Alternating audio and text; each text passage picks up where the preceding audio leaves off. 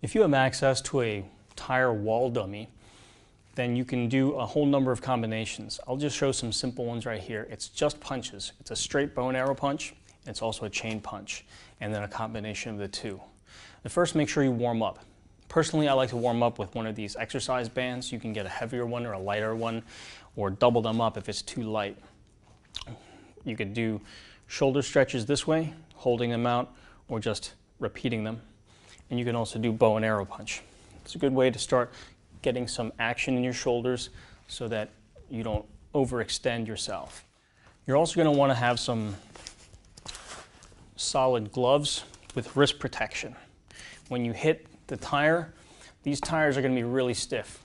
Of course, it depends on what tires you use, but these are steel belted tires and they're really stiff.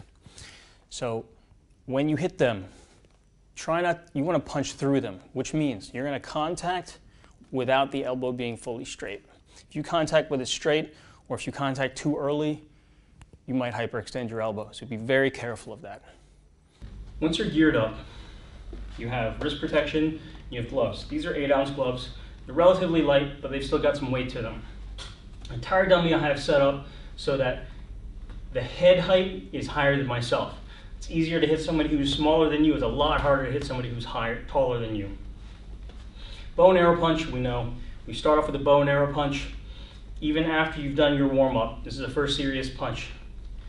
You go pull and push. Pull and push at the same time. My front toe is at an angle. My back toe, ideally, is facing the direction of travel. Not everybody's stance is going to be able to do that, and you should have some space in between the two heels as you face the target. Square off, lead hand, lead leg. You're pulling and pushing. Alternatively, as you pull and push, and this is good practice anyway, and you do a bow and arrow punch, raise your hand high, let's say as though you're brushing your hair out of the way, so that you still have a cover as you pull and punch in. Let's do 5 of those. 2, 3, 4, 5. Other side, it looks like this. 1, 2, 3, 4, 5. Right. That's just 5. You can take a quick break, switch sides. I just did a right and then a left. Now we could do 10 on the right, 10 on the left. Let's skip past that and we'll do the chain punch. Anybody can sit here and do a chain punch for a couple minutes, no problem. You have 8-ounce gloves in your hands. It's a lot harder. When you're actually contacting a target, it's even harder still, especially when it's high. With this thing set up so high, I'm going to set up close enough so that I have to push in from my hips to contact. Not the shoulders, short bridge only. Let's do this for approximately 5 seconds.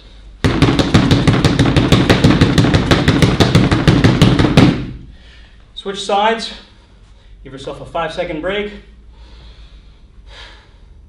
we'll go again.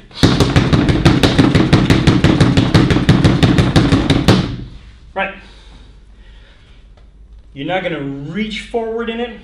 Stance forward in with the hips, backing up the hands and elbows.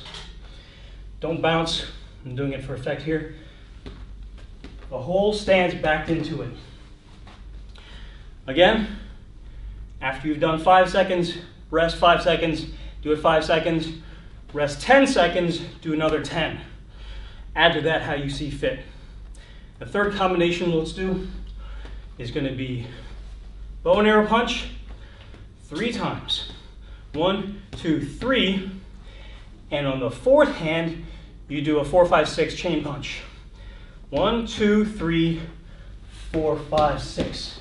So you're transitioning from a long reach hand, long bridge, reach hand, to a short bridge chase follow-up. Because you're not going to go long bridge hit and then chain, or just walk right in and chain. You have to break open with a punch before you chain in. But the transition should be smooth. You're cycling the hands. So we do these, we'll say 5 sets on either side to start. Right leg lead once again. 1, 2, 3, 4, 5, 6. 2, 2, 3, 4, 6. 3,